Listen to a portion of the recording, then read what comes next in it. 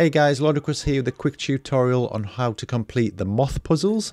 These are scattered throughout Hogwarts Legacy and reward you with a page for the field guide.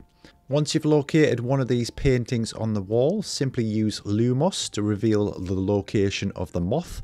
Then all we need to do is go and then find the moth.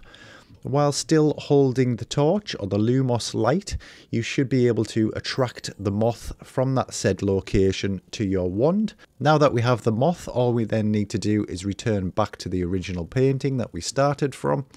Once we get to the painting, what we want to do is press right trigger to do a basic attack, and that's going to throw the moth back onto the painting and completing the puzzle.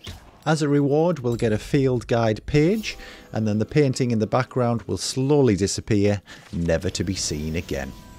If you found this guide useful, please like and subscribe, and I will see you in the next video.